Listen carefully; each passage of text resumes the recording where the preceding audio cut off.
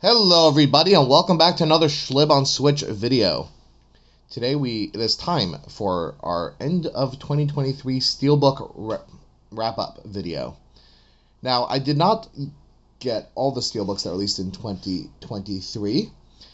There are two that released in 2023 that I am missing in particular. One of them is from Bandai Namco, website exclusive in the US, is the Naruto vs. Boruto game, which I will be getting once the collector edition goes on a bit of a sale.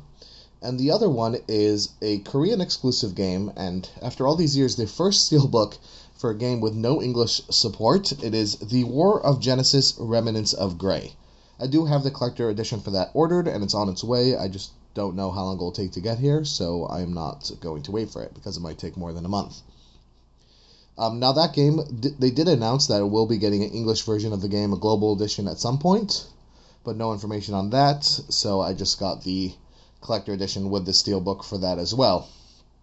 Also, with limited run games, they have put out a ton of Steelbooks, and I have some that I know they shipped out, but I have them ordered with other games that aren't ready to ship out yet.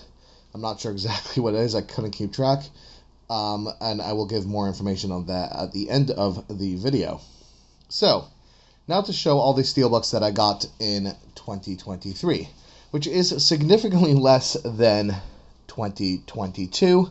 That year I got 49 Steelbooks, and there were two Steelbooks from 2022 that I did not get, which are going to be in this video.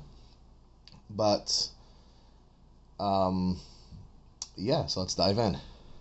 Anyways, so this year we have 21 Steelbooks not including the limited run ones. Anyways, so 21 in this video.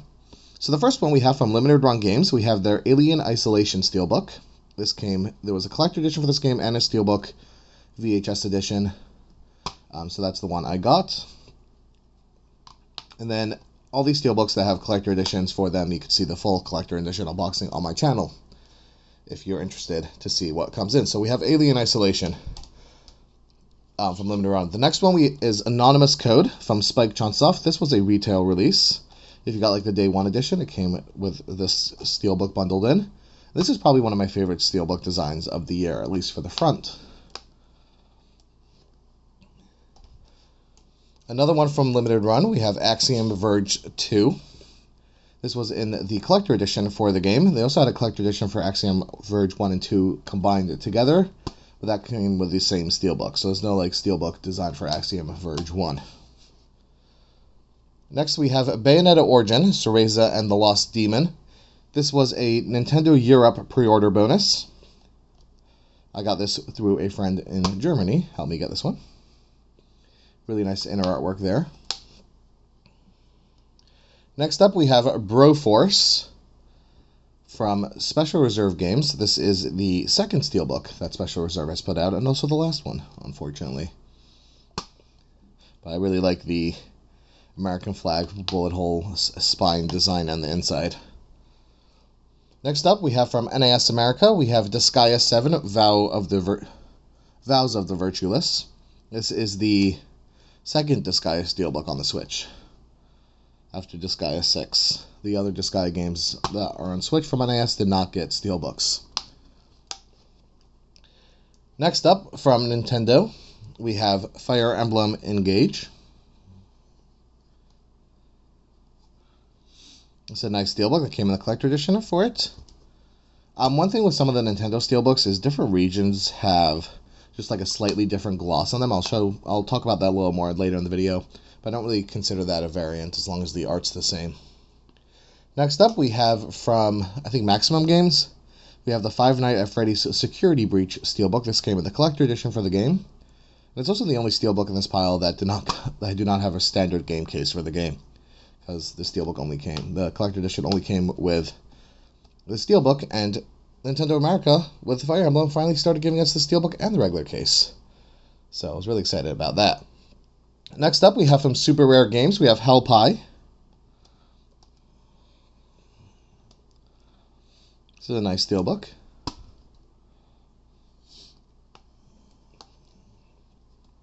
We have from NAS America, we have The Legend of Heroes Trails to Azure. One of my favorite games of all time, and one of the best games I played all year. And a really nice Steelbook. I love the design. Incredible series. And we have The Legend of Heroes Trails into Reverie. And with these, we have 5 Legend of Heroes Steelbooks on the Switch. And this is also an absolutely incredible game. These two are my favorites in the year. So that's that pile done. Next up, we have The Legend of Zelda, Tears of the Kingdom. This is from the Collector Edition that Nintendo put out. This one I got at the Nintendo store in New York. Lined up and got the Collector Edition from there.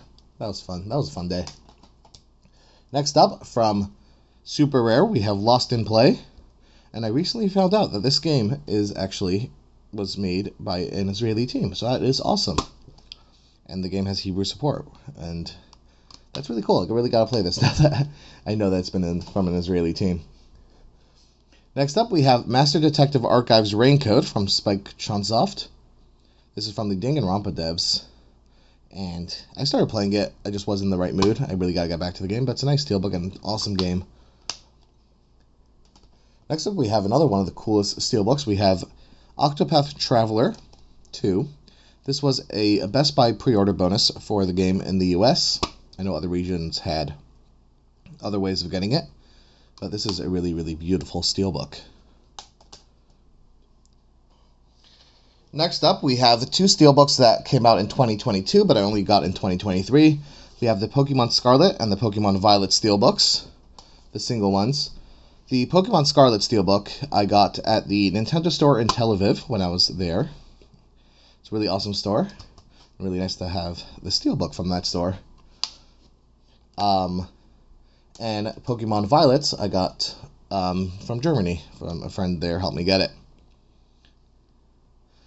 I did order these games in 2022 from Nintendo South Africa, but they messed me over and I had to figure out other ways to get the Steelbooks. Next up, we have from Super Rare Games, Post Void.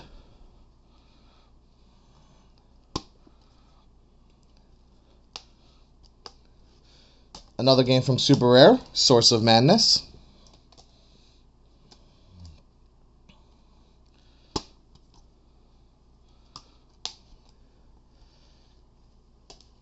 A Steelbook from Limited Run. We got Star Wars The Force Unleashed.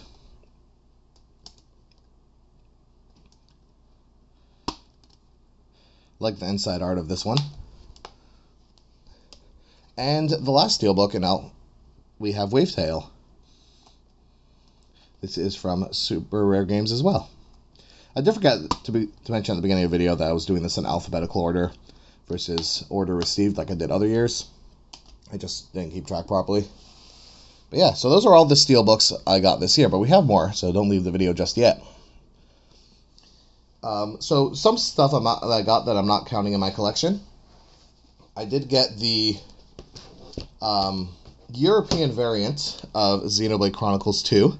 So as I was saying with the Fire Emblem game, so some Nintendo games have have slightly different coloring and printing materials. So the American one, which you see here, which I got with the Collector Edition at launch, it's the same artwork but has a white background versus the European one has a silver background. Now normally I'm not chasing down these differences, but Xenoblade Chronicles 2 is one of my favorite games, so I had to pick it up. So thank you for my friend from Germany, I mentioned a couple times in this video, for helping me get that. Another thing I got this year was the Fuse PM Studios Steelbook with this Fuse slipcase that a friend of mine sent me. So this is the PM Studios Steelbook that I showed off before in another one of these recaps, which all the years will be in the description of this video. So this is the same Steelbook, just with a Fuse slipcase. I'm not actually going to open it, but you can just see the slipcase there. This is advertising their social media platform that they put out.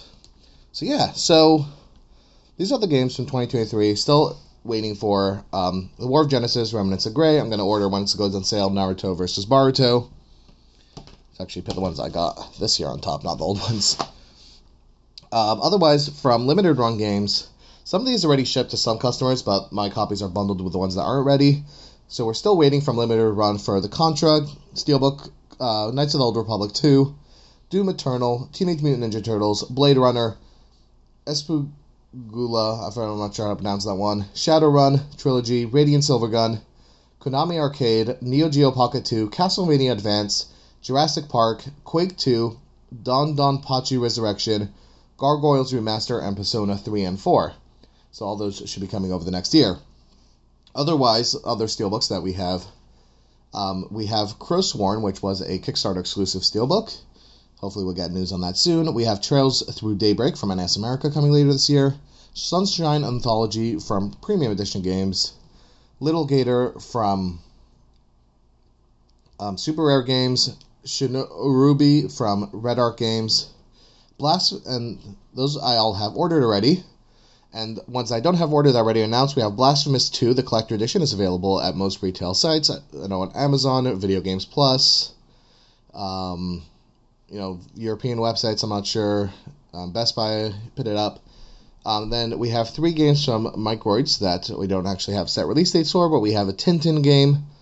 We have Flashback 2. Those I saw orders already in the US for those. And Goldork, I'm not sure how to pronounce that properly, which is apparently a European-only one from Microids. I haven't seen any US information on that. Anyways, yeah, so this is all the Steelbooks from 2023 and a sneak peek at what's going to come in 2024.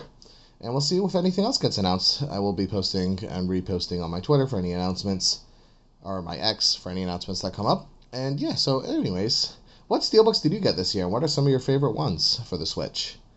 If you enjoyed this video, like, comment, subscribe, share with your friends, ring the bell for notifications of future videos, and have a great day. Thank you so much for watching. Bye.